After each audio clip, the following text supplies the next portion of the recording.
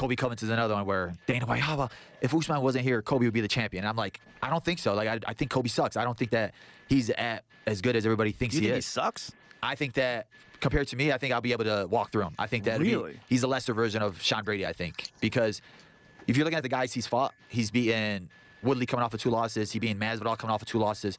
Robbie Lawler coming off of 2 losses. He hasn't fought one of the guys that's in the top 10 right now.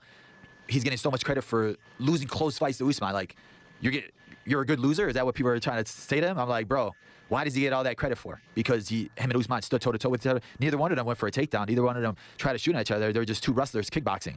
So because he made it a close kickboxing match with a wrestler makes him that much of a monster, pound-for-pound guy?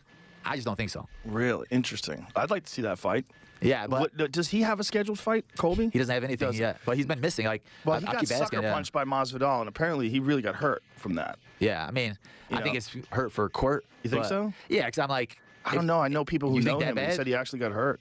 Yeah, like he was brain fucked damage? up. He was fucked up for a while after that fight, apparently, or after that punch. Like nerves or? Yeah. I don't know. I'd be talking out of my ass. Yeah. But my friend who knows him well said, dude, he got really fucked up from that punch because he didn't see it coming. Yeah. And Jorge just ran up to him and sucker punched him in the face. But when you're that person, like, you have to have security with it. I'm like, all the trash talk you say, all the dumb stuff, all the people that want to kill you, I'm sure, American Top Team, all the Brazilians you talk trash about, like, you don't think that somebody sees you on the street is going to hurt you. And that's what I feel like a lot of these guys need to start realizing is, like, you could say whatever you want to build a fight, but when you're talking about a guy's family, his kids, like, he deserved it. I know that it was a sucker punch. It was dirty on Masvidal's end. Like, be a street fighter, go street fight him in the streets, hit him with something, but don't hit him and, like, run off. But I thought he deserved it. I'm never gonna kick a man when he's down, but like, I always kick Colby Covington when he's down. Like, I don't care about Colby Covington. Like, that's hilarious. I've had hate for Sean Strickland, and I've called him out before. And I was at the fight when he fought Pereira, and Pereira like knocked him out. And I got up to go to the bathroom, and Ali's like, brother, stop, don't go anywhere, don't say anything to him. I was like, bro, I'm just going to the bathroom. Like, I hate him, but I wouldn't like laugh at somebody that they just got knocked out. Like, I wouldn't go up to, oh, you just got knocked out, lol, or anything like that, because I know what it is to get knocked out in the cage. I know what it is to want it that bad and be that close to achieving something, and you lose, fall flat on your face. So I would never talk trash about him. But if it was Colby, I'd probably laugh and point and everything at him. Like, I don't care about Colby. So he's your number 1 dude that you hate. Yeah, Colby, yeah. Like, well, that's a real possibility for you. If he comes back, like, people just don't know. I ask, when is he fighting? Oh, he's not fighting for a year. He's not gonna be fighting for a while. And then I'm looking at it like, they say why?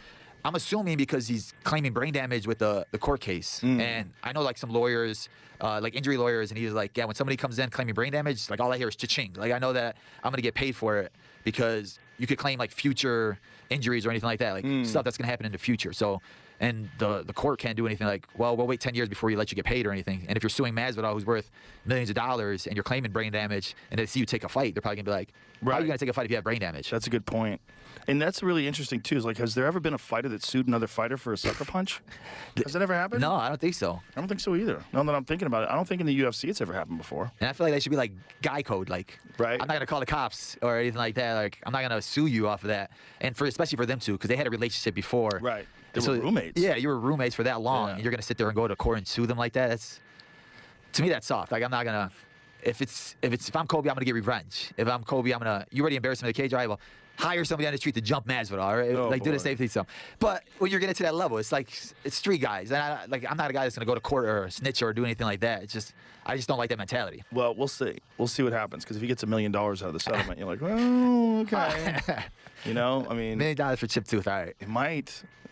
I don't know. I mean, if he really can prove brain damage, if he can prove that something really went wrong, I mean, we don't know. I mean, his career might be over. Who fucking knows? I don't know. I don't know what happened to him. You know, sometimes guys get hit and they're fucked up. Yeah. You know, especially if you don't see it coming. And especially, like, we've seen it with guys that get knocked out and they've never been the same from it. Yeah. And you're like, how the heck did this guy just change so much off of that? And you're like, they took that much damage in a fight, and you don't know which fight it's going to be. And that's why I tell guys, don't spar hard, because you don't want to lose those years, that toughness from your chin, because you can't gain muscles on your chin. Right. And I think Tony Ferguson was a big one of that. Like, after that Gaethje fight, he was never the same. And it's like a prime example of, like, bro, people get hurt and something changes in their body or their mind or something. That was a beating, man. That was a beating. That Gaethje fight. Oof.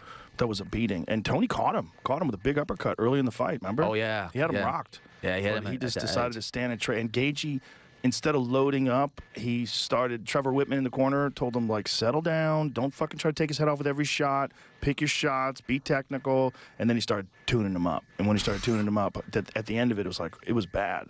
And when I believe it was Herb Dean, when Herb Dean stopped it, I was like, "Ooh, good stoppage," because this is ugly. Yeah. I mean, he was like moving away funny. I was like, he got too many shots. Man. Some guys are just too tough for their own good. And that's Tony. He's so tough. Yeah. That motherfucker's so tough. But you think back to those, like how you said, he almost dropped him at the end of the first, and you're looking back at Pereira and Adesanya, where he almost dropped him at the beginning of the first. You're like, how many of those fights are there where it's like one more second, this guy would have won, and the whole thing would have changed? Yeah, if Izzy caught him with that punch 2 minutes to go instead of 2 seconds to go, who fucking knows, man? He could have stopped him in the first round. Yeah, that was right there, and it changes everything in the whole division. You know, Izzy almost stopped him in the second kickboxing fight they had, too. Yeah. Or, the second kickboxing fight. Because in the second kickboxing fight, the first one, I thought Izzy should have won a decision. It was very close, but I thought Izzy should have won. And the second one, Izzy had him rocked. Like, he had him wobbling, and then they came in and gave him a standing 8 count. Yeah, I didn't know that, like, and I felt like he should have let him drop first before giving him a standing 8 count. Standing 8 counts are weird. Yeah. They're so weird. It's like, you're in trouble, I'm going to give you a break, versus you're in trouble, and then the guy stops you. Like, why? I don't agree with standing 8 counts. I don't understand it. But it's like I think MMA rules are superior in that, like, there's no, like, you get dropped and you come back up. Because of the fact that there's ground fighting and ground and pound, when someone gets hurt and someone can put that person away, that's the end of the fight. There's a thing that happens in boxing when a guy gets dropped where you're like, 1, 2, and you get up, and then no one's hitting you. And they brush your gloves off, and they go, come to me, and there's all this time, and you have time to sort of get your equilibrium back and move around. That's probably worse for you. Yeah. It's probably worse for you.